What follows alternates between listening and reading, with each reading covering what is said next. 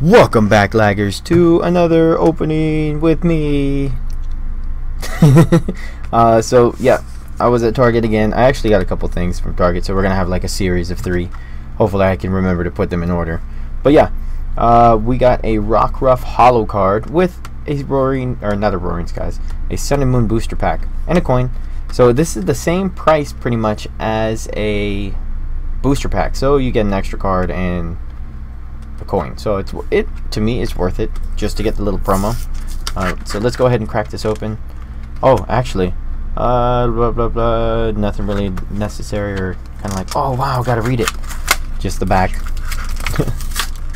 And I'll probably just ding up that promo. Oh wow, and you get a card too, a promo, or not a promo, a what's it called, a code card. Cool. But as per usual, this card is bowed, horribly bowed, but yeah, it's actually a pretty cool card. I dig it. Then we get a cool Pikachu coin. You always need a Pikachu coin. You always need a coin.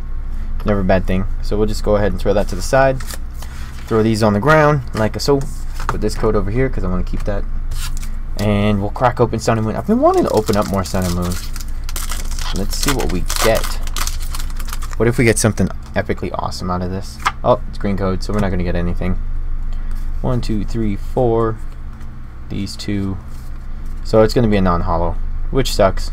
Skarmory, Cutiefly, Drowsy, Rowlet, Grimer, our Energy, Lily, Metapod, Granbull, Reverse Holo Litten, and a Decidueye.